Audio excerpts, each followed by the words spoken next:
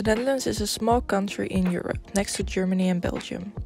It has a surface of 41,500 kilometers and just over 17 million people live there, making it the most populated country in Europe. It's the country of cheese, tulips, canals, windmills, and much more. The Netherlands is big with tourists, mostly because of the big cities like Amsterdam and Rotterdam. When people hear Amsterdam, their minds go to the canals, the many museums, and... Okay, moving on. According to the numbers of 2019, the Netherlands receives about 20 million visitors a year. Now, since we're from the Netherlands, we've never really done any of the touristy things. So, we started digging and found 7 tourist things to do in the Netherlands. Of course, we have to start with Amsterdam, the capital of the Netherlands. Now, there's a lot to do in Amsterdam, like a lot.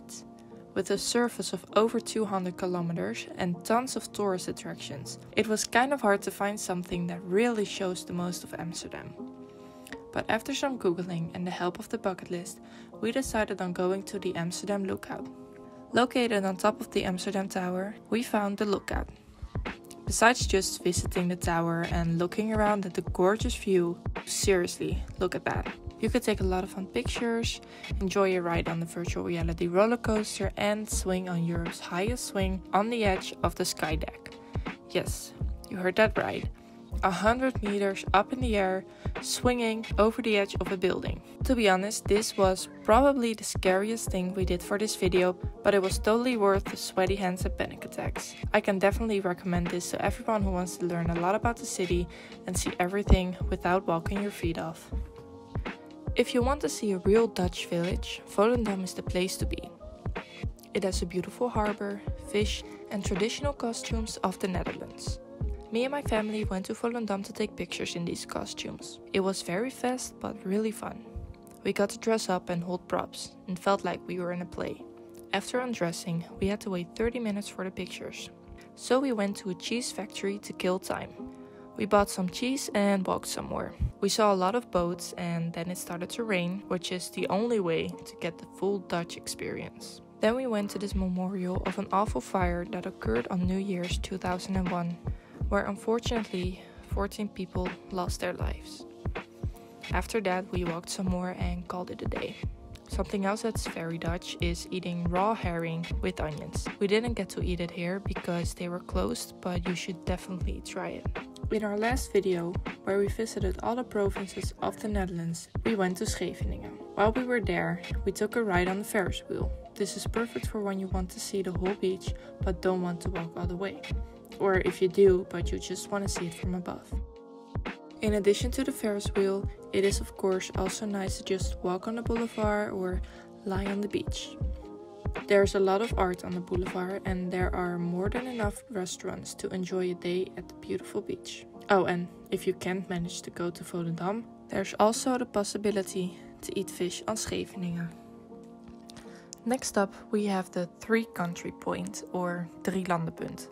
This is a point in Limburg, the south of the Netherlands, which connects to the borders of Belgium and Germany. This is the perfect place for a walk to remember moment. You can be at 2 places, or 3 at once. So the Drielandenpunt itself is open 24/7, but besides the Drielandenpunt itself, you can also play games, stay overnight or take a walk around this point. There's a great view of Belgium, you can walk straight into the forest of Germany, and the road to the point is the Netherlands. I'd never been here before, but I can definitely say it's worth the drive. There's nothing more Dutch than windmills. There's more than 1,000 working windmills in the Netherlands. We visited 19 of those in Kinderdijk, a village filled with windmills. About 300,000 people visit the windmills every year. Getting there was quite a journey. We had to park the car and take a bus to the windmills. But when we got there, it was just a short walk before you could see the windmills. Besides looking or visiting the windmills, it's also a nice walk. A lot of green and flowers. If you'd like to spend your day walking or biking, Kinderdijk is the place to be. If you want to learn more about history, you could visit the Hunnebedden or dolmens according to Google. These gravestones were built in 4000 to 3000 before Christ.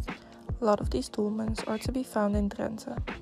There's 52 in total, but we visited 3 of them. One of these three is the biggest dolmen standing in the Netherlands, and it's next to the Hunebedden, where they also have a museum. Now beside the Netherlands, you can also find the dolmens in Denmark and Germany.